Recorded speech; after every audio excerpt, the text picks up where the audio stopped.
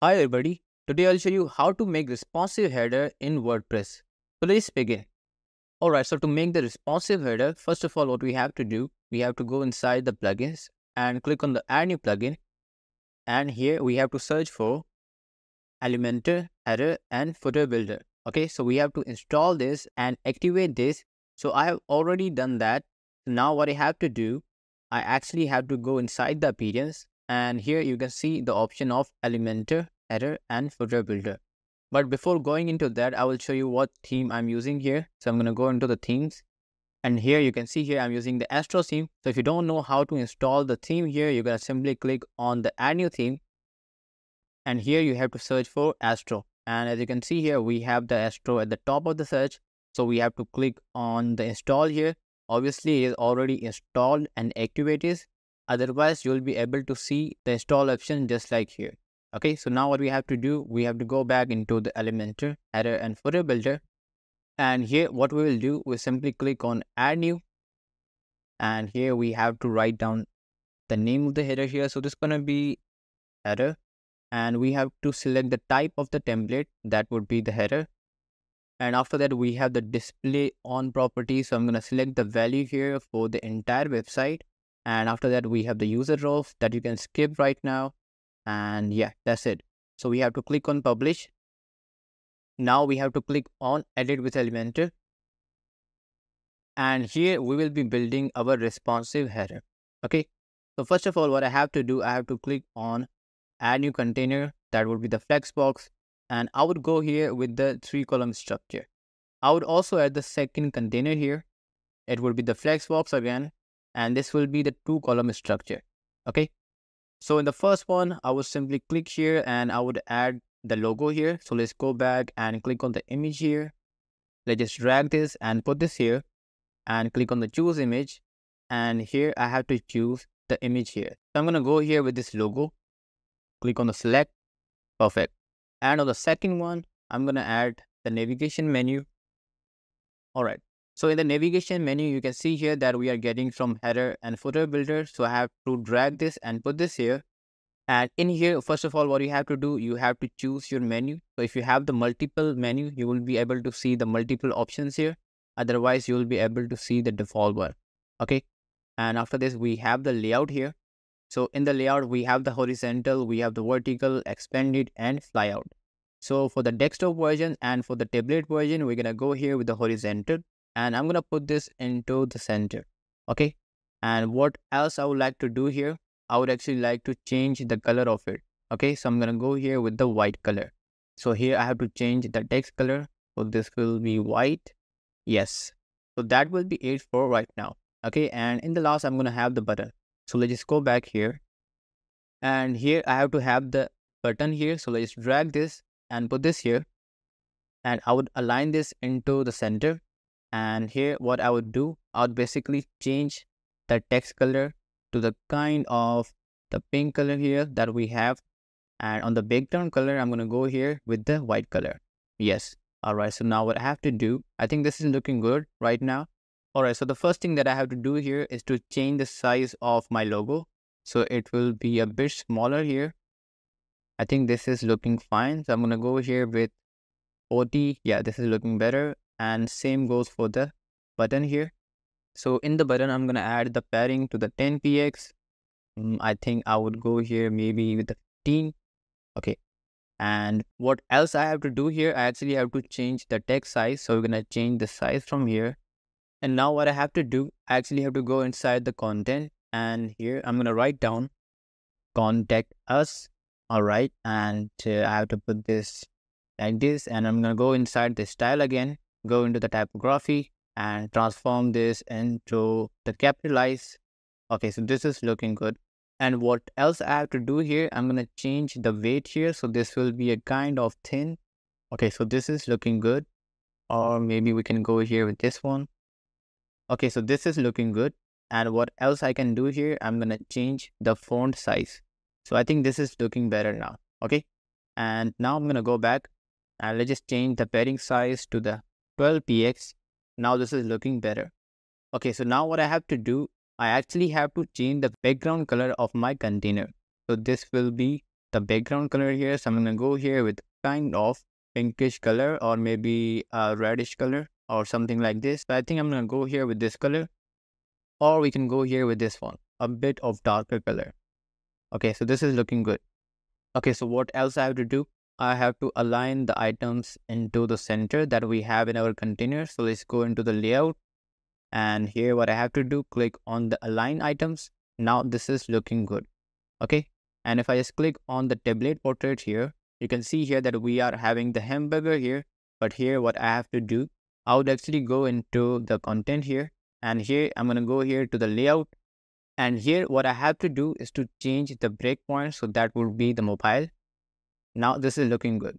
Okay, and here what I have to do, I actually have to change the size here. So let's just go inside the style, and here what we have to do, we actually have to change the horizontal padding. So I think this is looking good, and also the vertical.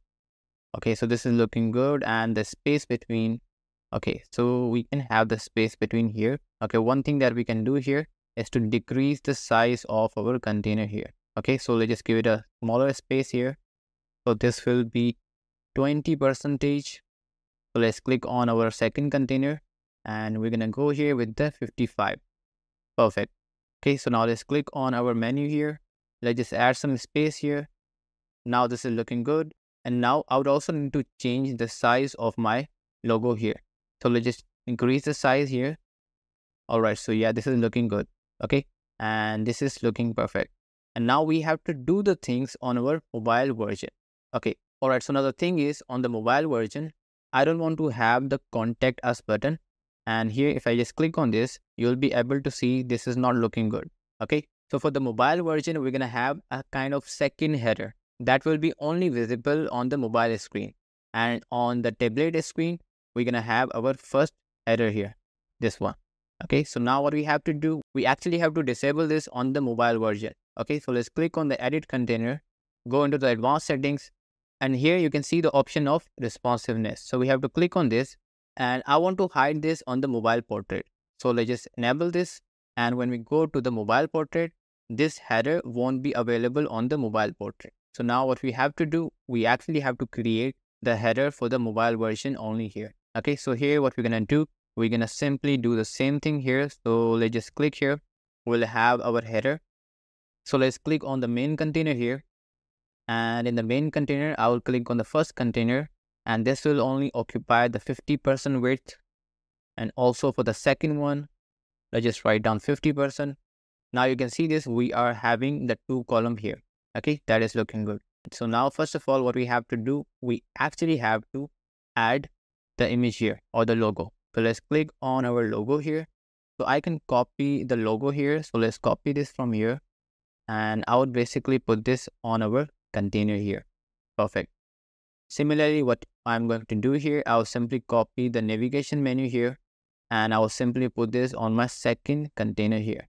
Perfect. All right, so let's just click on our main container. We'll put this into the center. And first of all, what we have to do, we actually have to add the background color. So I will need to go back to my main container first, because I need to copy the background color from here. So let's copy this background color from here.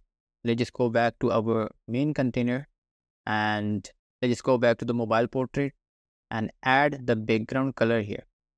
So let's just add color here. Now this is looking good. All right, so first of all, what we have to do, we actually have to increase the logo size here. So let's click on the image here and go to the style and increase the width here. All right, so I think this is looking good.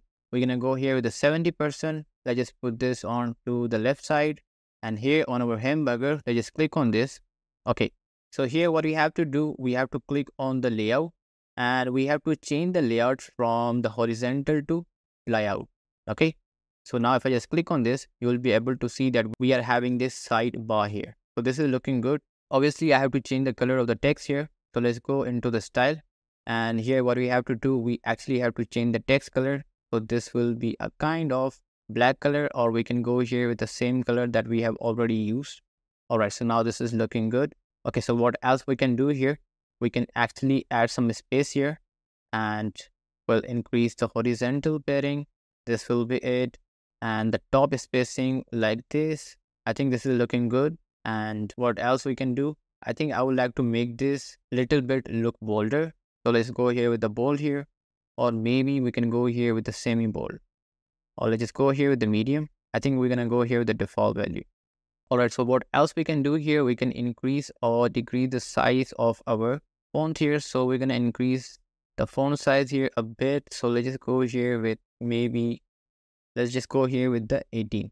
Okay, so this is looking good now. Alright, so this is looking perfect. So let's close this. Alright, so now what we have to do, we actually want to change the color of our hamburger. So for that, we have to click on the menu trigger and click on the color here. So let's go here with the white color. Alright, so we have changed the color of our icon here. So now what we have to do, I think I will need to put this maybe onto the right side. So let's just give it a try here. Alright, so now this is looking good. And yeah, alright, so now this is looking good. So now what we have to do, we actually have to click on our main container here, because we only want to make this visible on the mobile version. So let's click on the responsive, disable this on the tablet and the desktop version. Okay, so let's click on publish now. And now what we're gonna do, we'll simply click on the preview changes. Alright, so now you'll be able to see our header here. So if I just click on the inspect here, and now you can see this, we are having a responsive header. So if I just change the size here, so let's click on here with the responsive. So if I just change the size here, you'll be able to see that we are having a responsive header. So this is for the tablet version. And if I increase the size here, this will be for the desktop version. And if I just decrease the size, this will be for our mobile version. So let's click on the hamburger here. And now you can see this. This is how our header is looking. And I think this is looking good. So let's close this. And if you go back to the tablet version and the desktop version, I think this is looking good. One thing that we can do here, let's just go back to the edit here. Let's just go back to the header here. I would actually like to space them out. So let's go back to the layout here. Okay, so what we have to do here, let's just click on the content width to the full width, and now they would look fine. Okay, so let's just click on publish again, and let's just go back to the header. Let's just close this. Now the header is looking better now. Okay, so this is how we can create the responsive header in the WordPress. So if you really find this video useful, hit the like button and subscribe to the channel.